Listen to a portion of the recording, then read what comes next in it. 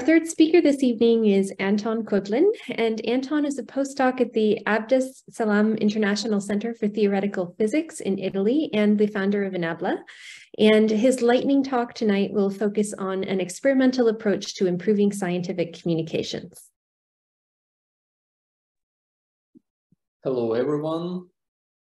Let me just share my slides, if I can find them.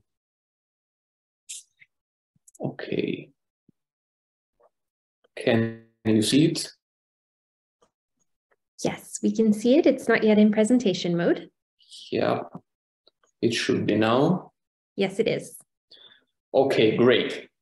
Hello, everyone. Thank you for the introduction. My name is Anton. I'm a condensed matter physics postdoc, still working on my thesis, and also a founder of the Enabla platform, an open platform for publishing and discussing graduate and postgraduate level lectures and courses. However, my talk today won't be directly about our platform. I won't even advocate for one or another open science practice. Instead, I would like to discuss why their implementation is slow and what can we potentially do about that.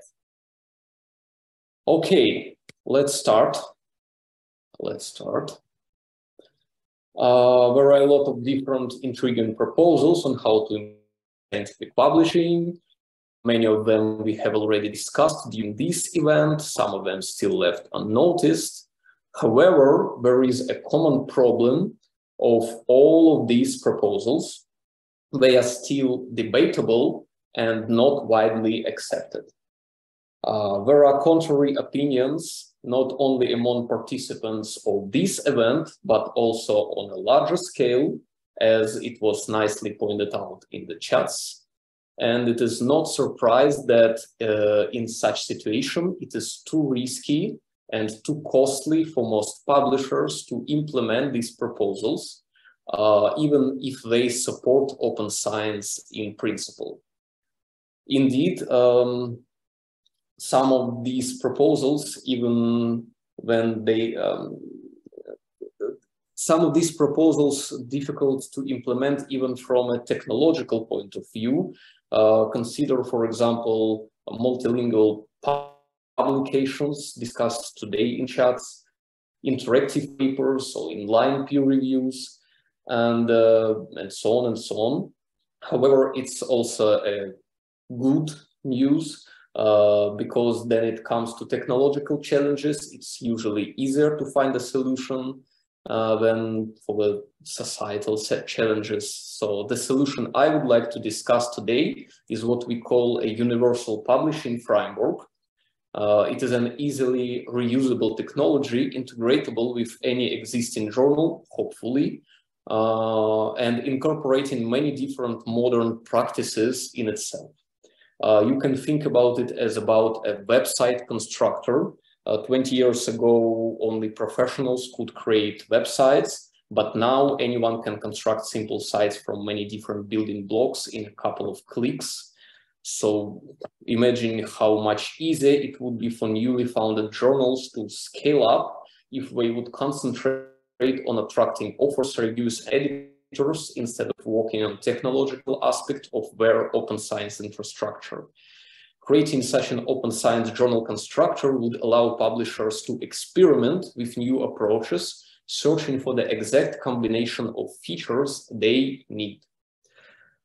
So to finish my talk, I would like to show you the platform I and my team created during the past few years, Enabla. We created it to store and discuss postgraduate level educational lectures, but now it has also workshop talks and research papers on it. And it turned out that our platform already has such tricky to implement features as video publishing and reviewing, post-publication and inline discussions in both video and traditional publications, possibility to directly interact with authors and reviewers during the peer review step, and interactive HTML-based content. And if you think that creation of the universal publishing framework or something like that would benefit scientific community, the Enabla team could have easily done this based on what we have already done.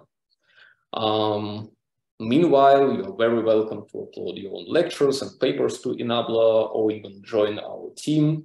As for many other open science initiatives, our team consists of volunteers, and we constantly need people to write grant applications, invite new authors, and advertise our platform to different institutions and organizations, and so on and so on. So I hope this talk resonated with you. Thank you for your attention. And now I would be happy to hear any feedback on our proposal, especially from the ones representing their journals. What do you guys think about all of this? Thank you. Thank you very much, Anton. And using the power invested in me as the moderator of this session, I am awarding you 5 extra points for integrating screenshots from the Slack discussions from today into your presentation. So I asked authors for permissions. All right.